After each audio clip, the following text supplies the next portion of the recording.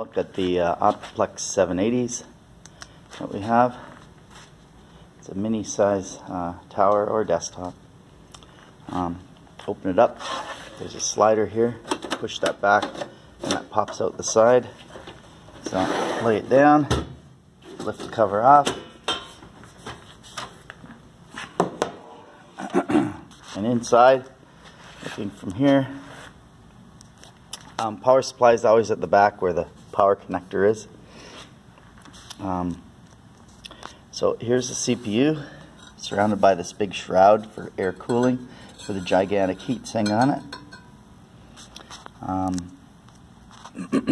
We've got, it's pretty small in this computer. It's kind of hard to see. The RAM is here. See the RAM slots. It's got 4 DIMMs in there right now. The DVD drive is covering over top of the hard drive, so you have to lift this up, slide it back. I don't know if I can do it with one hand. Yeah, you gotta lift that up and push it back at the same time. There we go. So I got it. You lift the DVD out of the way, and there's the hard drive. So that's secondary storage as well. Where the RAM here is primary storage.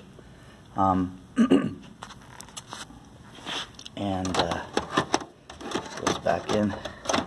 Find the slots that it goes into.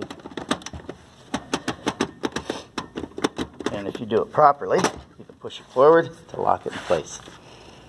And other than that, there's this cable here takes the signals to the front panel, the audio and USB. We'll have a look at the back panel.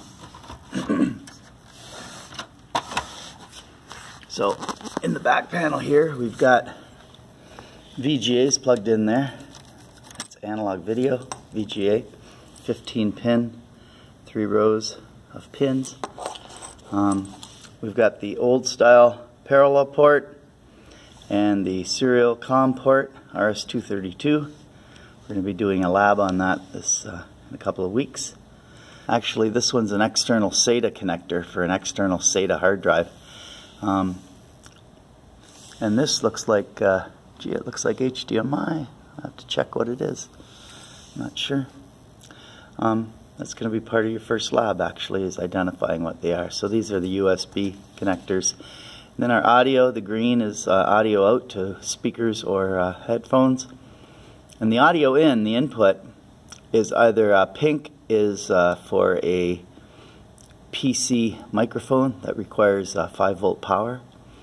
Or you can go with blue, that's a line in, which gives you stereo input from, you know, from an MP3 player, a phone, or some device that you want to record from.